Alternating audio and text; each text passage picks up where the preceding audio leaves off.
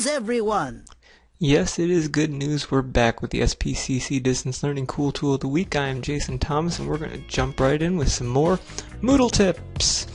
Last week, if you look at the podcast, we talked about changing just how your course looked, assessing participation and collaboration, and adding videos into Moodle. Segueing into that, this week, we're going to show you how to embed YouTube directly into Moodle so you don't have to link them to a separate site, using discussion boards, and using groups, just some basic ideas. So first, this is how to embed a YouTube video directly into your Moodle course. Alright, so in order to save a YouTube video and embed it directly in your Moodle course, so that students don't have to click any links or anything, what you'll want to do first is make sure you're logged into Moodle, and you'll go to YouTube and find the video you want to use. I'm using this relatively awesome video. Then, you need to get the code that lets you put it directly into Moodle. And the way to do that is you'll click Share, click Embed, and then it'll give you a code, but what you need to do first is click Use Old Embed Code. That'll give you the code you need. Then, choose the size you want to show up in Moodle. I'm just going to use the default for now, but you can pick any of these, see which one you like best. And you want to take all of this information, all of it, make sure you get all the way from object up to object, and then copy it. And I'm going to store this in a notepad document just so I don't lose it. Now we're done with YouTube. Now we're going to go to our Moodle course. We're going to click on Turn on Editing, and I'm just going to add it right here at the top. So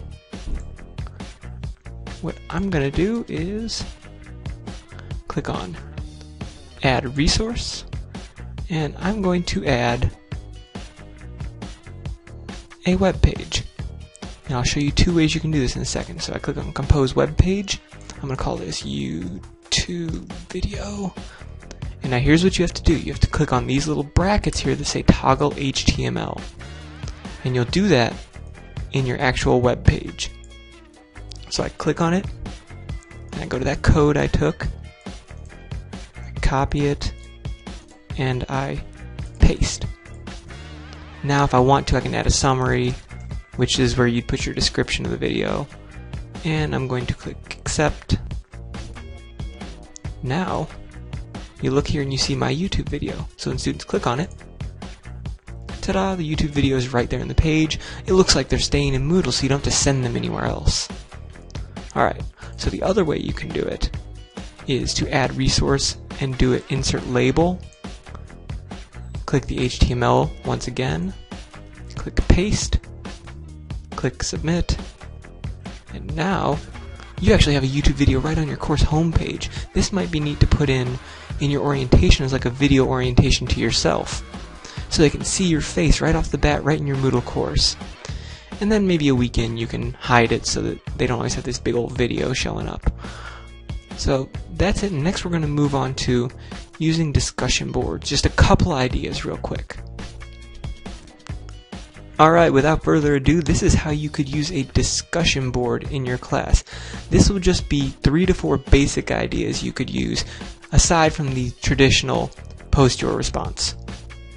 So for discussion boards, some of the typical uses are for weekly reflection questions where you have them write something. You could have one discussion board at the top of your course where they can just voice their concerns or throw out random questions. And those are pretty typical. So in a discussion board, they also house more than just these couple topics. You could use a discussion board for students to post projects or group work and have it peer reviewed. So you could have each student post their project into the discussion board, and then require students to review and give feedback on at least 2 of those projects, and then have the student repost their project with those changes made, or their paper, or whatever it is. This can be a neat way to encourage interaction among students, to take a little grading off of you, because students are reviewing each other first, and to just give students better feedback before they're formally assessed on a project or some sort of large assignment. Another idea you could have is as article review for current events and such things. So you could post an article and have students respond, but not just respond. You could do it that way, as their response, and have students respond to each other. Also, you could give them roles in how they respond. There's one technique you can look up, and I can send you a link to it if you'd like. It's called the 6 hats technique, where you can have students assign them one of 6 roles, such as the summarizer, the judge, or sort of like the devil's advocate, and they have to respond in a certain way to that question, forcing them to think critically about the article and not just regurgitate what they got out of it. So hopefully those couple ideas, there's many more, but just right now this is a quick overview. And now lastly we're going to move on to how to use groups in your Moodle course. And last but not least, this is a couple ideas on using groups in courses. This short portion will show you, one, how to set up groups just really quickly, and then how to set up distinct forums for those groups to use, as well as a couple ideas for why you might want to use that. So enjoy. So one feature already in your Moodle is the groups. It's under the administration block, probably on the left in your course if you left it where it was by default. When you click on that, what you can do is you can make groups for your course. So now what I'm going to do is just delete these groups so we can start fresh. Yes. So what you can do is create groups. You can name the group like group 1. You can name them whatever you want. Give them a little description. Save changes. Then you'll have a group. Then you can click on Add or Remove Users. And you can take the people in your course and you can actually add them to that group.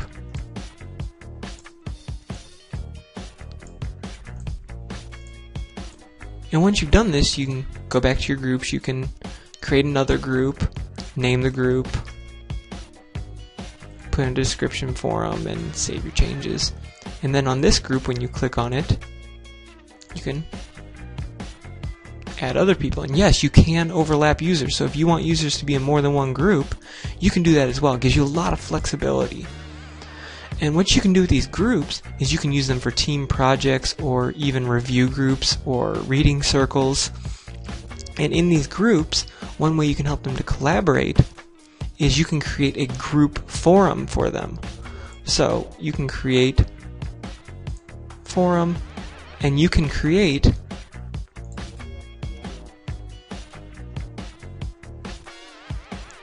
a group forum. And if you create separate groups, that means each group has their own version of the forum and no other groups can see it. If you set to visible groups, it means that the group members can post there, but everyone can see each other's forums. If you're doing something as teams, you probably want to use separate groups. One, it'll make sure students aren't kind of looking off each other too much. And second, it'll focus the students more on their own group and what they need to do. There's many other reasons for groups, and if it is a need, we can go into that more, but this is just a quick introduction on how to set up a group and how to give them their own forums to work on something collaboratively, because collaboration in online courses is very important. Thank you. Alright, thank you so much once again for watching. Here is my contact information like always. I am Jason Thomas, can be found at jthomas@spcc.edu. I am office MU6B. Phone number is 290-5860. See how I'm going out of order here? Very special. And my Skype, once again, is Epic Thomas. Everyone should approve of this podcast. Thank you very much.